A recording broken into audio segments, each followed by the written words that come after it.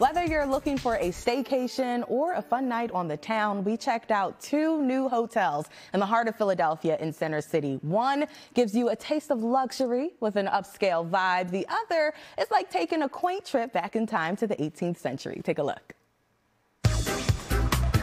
The W Philadelphia, part of the Marriott Hotels at 15th and Chestnut Streets, was designed to be like a love letter to the city. Starting with the mural arts that we have, kind of representing all of the public art throughout the city.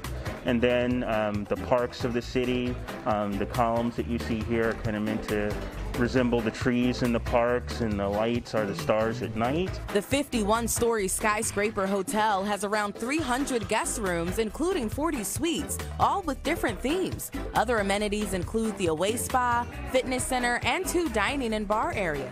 My favorite part, though, there's a little hidden room, a little secret room here. Sure. So every W hotel has what we refer to as a secret space. And here, our secret space is a room called Stephen's Prophecy, which is behind the bar and features a wonderful lounge area. And, it's a great place to have a little secret rendezvous.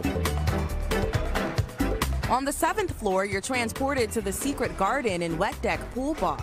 Risa Mueller is the cocktail curator and created all of the hotel's drink menus. This one is called the Red Flags because the more you have, the more attractive you are. This is like our baller party drink. Reposado tequila, a little bit of an aperitif, passion fruit, vanilla, citrus, and then it's topped off with Red Bull Yellow Edition. So this one will definitely help you keep the party going.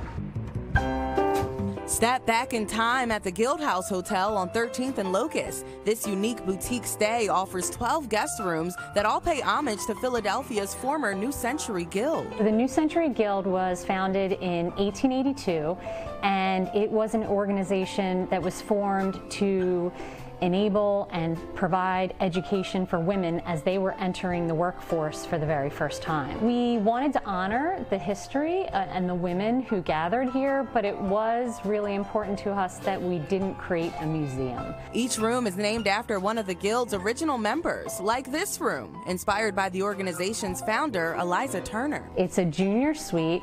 It was formerly the library, which is why you'll find all of the beautiful ornate woodwork that was here. The hotel also offers contactless check-ins and a lounge area, complete with real historical artifacts. Vintage votes for women teacups that our designer procured. This site was actually home to the first organized Philadelphia women's suffrage event. In fact, many of the books here were actually in the library that we were visiting earlier, the Eliza Suite. This isn't only sort of honoring history, it's a part of history. That's right. When you step in here, you're now a part of it too. That's right.